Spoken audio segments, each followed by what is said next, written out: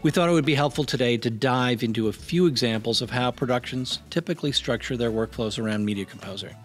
Keep in mind we're going to use a few vendor partner names here, but there's often substitute products that we can recommend depending upon your budget, performance, and feature needs. One of the workflow updates that has been very successful is folks that are moving away from tape-style capture to Fastserv capture directly to Nexus shared storage.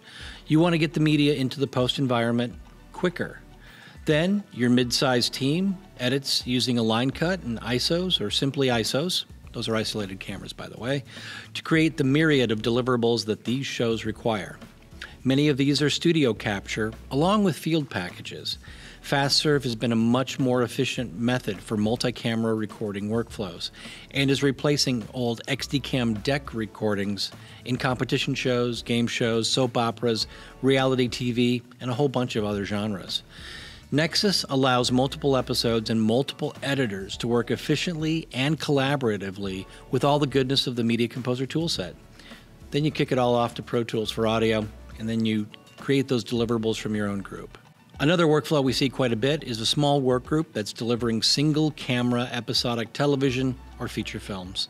Some of these use outside services for delivery of dailies, receiving Avid Media and Avid bins or AAFs created for the editorial team on set or near set.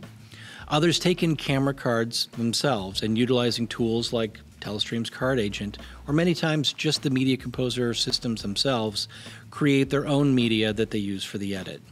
The end result of this process is usually an AAF that will deliver out to the finishing team, and they use their systems to link up with OCM, original camera media, and in some cases returns from the VFX team to create a finished product. Over the past few years, the workflows have been able to be adapted into either remote control with tools like Jump or Teradici, or distributed with folks moving media around.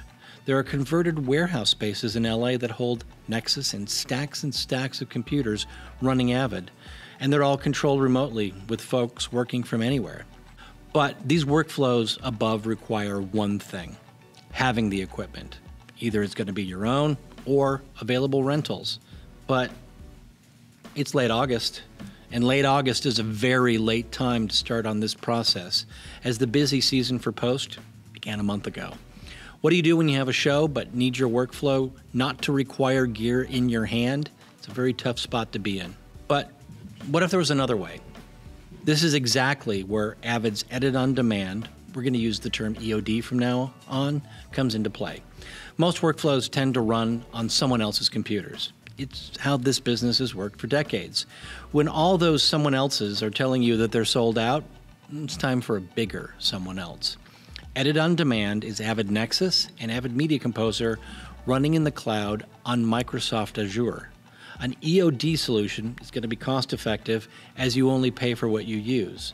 So let's say you don't need 40 terabytes and 50 systems for that first month, but you will for the last 2 months. You pay for what you need only when you need it: storage, edit, workstation, and licenses. Now, keep in mind, this is all in the cloud. If you are in need to sync your EOD environment to an on-prem Avid Nexus environment, there is a path to do this with a product called Storage DNA Fabric.